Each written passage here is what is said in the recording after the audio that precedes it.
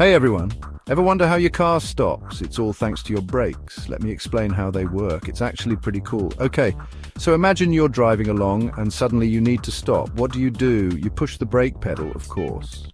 That one simple action starts a whole chain reaction.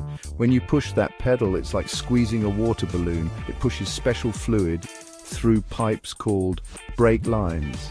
This creates pressure, like when you squeeze that balloon. Now this pressure travels down the lines and pushes on brake pads. These pads are like clamps that grab onto spinning discs attached to your wheels. These discs are called brake discs or rotors. Think of it like this. Imagine trying to stop a spinning bike wheel with your hands. It's hard, right?